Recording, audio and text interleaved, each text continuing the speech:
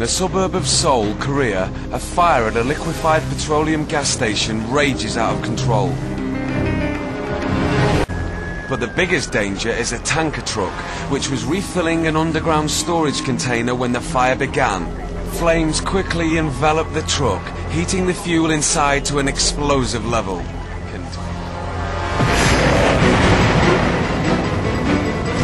The tanker explodes, creating a fireball over 150 feet in diameter that launches more than 1,000 feet into the air.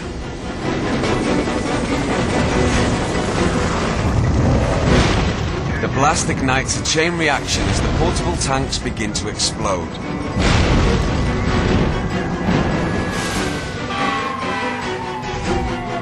Believing the worst is over, firefighters return to the blaze. They have no idea of the disaster that waits for them.